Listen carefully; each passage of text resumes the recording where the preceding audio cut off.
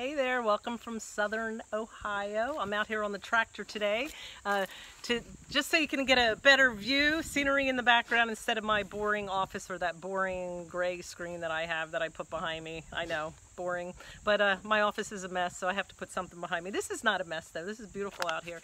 My name is Vanessa and welcome to my channel. And today I want to talk about how to write a sales email within your email sequencing. So those of you that are listening, I am assuming you know what email marketing is. If you have no idea, I do have a free course below that I teach you what email marketing is and how to even set up your sequence and things like that, and how you can use that to help 10x your business. And it's free. I don't ask for charge card, nothing like that, but I do ask for your email address so I can send you the membership link. And again, it's free. So I just wanted to put that plug in there so you know that there is something free down there for you. And I do talk about writing a sales email within your sequence, but those of you that don't want to take the time, you already know what email marketing is, then this one's for you.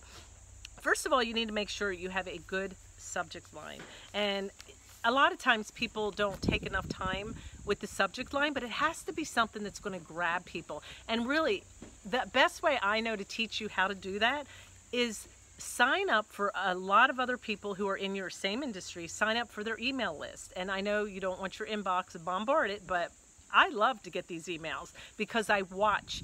I've got lots of emails coming in and I pay attention to what are the ones that are catching my eye. Now, some of them are annoying and some of them I don't like, but then I'm also learning not to use headings like that or subject lines like that. The ones that catch my eye, I like the way they said that. I like the way they caught my eye. I like the way they wrote their letter. So that's how you learn. You want to create curiosity. Something that's like, I wonder what they have to say about that. Where's this going? Okay, so that's a good subject line. It's the hook.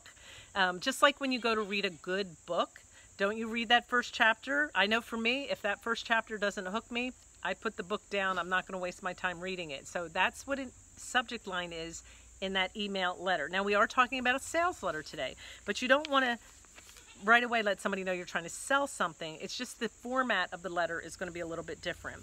And when I talked about the hook, a lot of times that pre-header line or the first line in your email is basically where you're going to really hook them. You've got them to click, you've got them in, now you need to hook them. It's like opening the book. The title got my attention.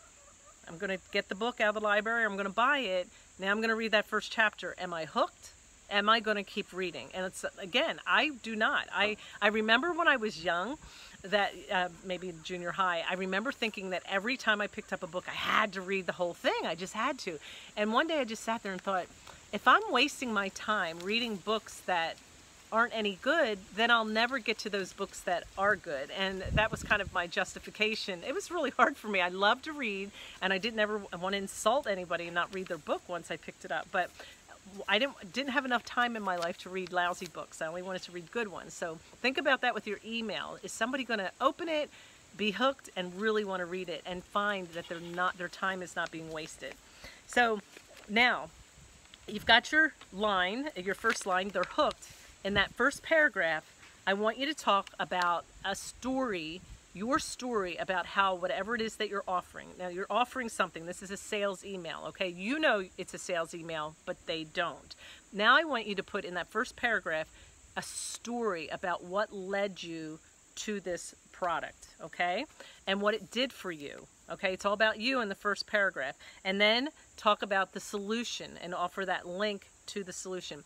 Do not elaborate on that link or that solution. Just be very nonchalant. This is what I did. This is the link. Boom, leave it alone. Now in the next paragraph, you want to give more details and maybe turn it around and talk about them. Have you been struggling with such and such like I was? So you're kind of taking your story, saying how, hey, I've been through this, I can relate to you, and I know how you feel. And then boom, give the link again. So do you see how I did that? But it's very nonchalant. When people try to sell me on that link or that benefit and all the features about it, it turns me off. But if you're offering it to me because it helped you, maybe, you know, I can say it helped me, so now maybe it will help you. Check it out. I'm more apt to open it up, and you probably are too. And then in the end, If you have testimonials about it, especially if you're selling a high price ticket, maybe coaching or something like that, you might want to add some testimonials. Here are some other people that have benefited from this product as well.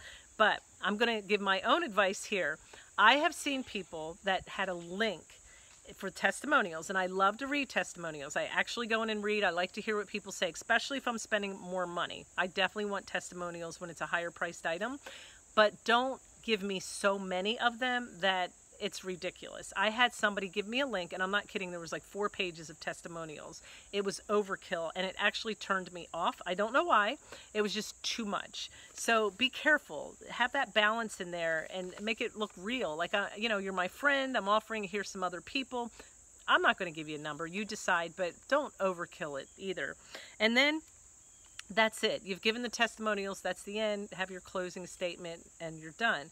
Now, typically when I do a sales item, I typically will have 3 emails. The first one is written like that, and the second email in that series is usually I'll usually talk about it again. Hey, did you hear about did you get my last email where I talked about such and such? And you might tell your story in a different way, rephrase things, and then you've got your third one. Hey, I promise I won't keep talking about this, but I was so excited about it, and I just wanted to make sure that you didn't miss out. And so as your friend, I want to make sure that I'm helping you with this problem that you have, and I want you to get this solution. So typically I only send about 3 emails, and that's it.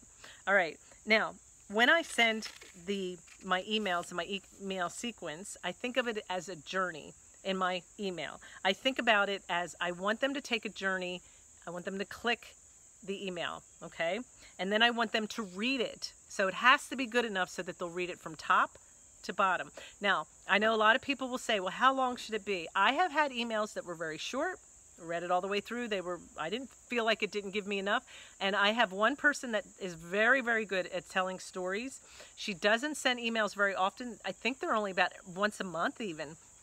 But she writes a book. I mean, it's huge, but they're very, very good. And I always read them. But she doesn't send me that every week, and she doesn't send it 2 or 3 times a week. So I see it as a treat.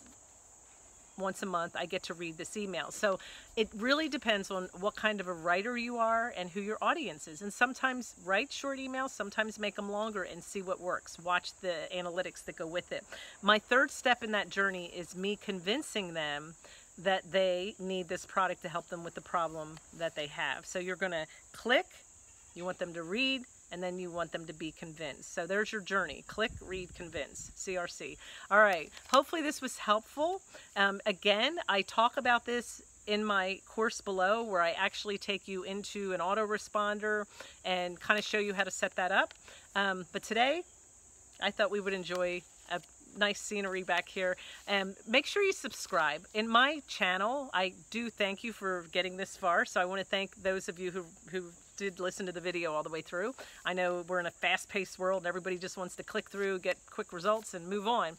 And I understand that, but if you stuck around, thank you. And in my channel, I want to let you know that I am here to help you earn money, save time, and find balance in your life. You can do it, but you can do it all. But you just have to find out what are the things that I need to cut out of my life to find that balance so that I can achieve the things that I want to achieve in my business, so that I can meet my goals and that I have for my family and for my, maybe if you're giving to an organization or something, whatever your vision is, you need to find that balance and not just go 100% into your business and forget about the rest of your life. So it can happen. You can do it. People do it all the time.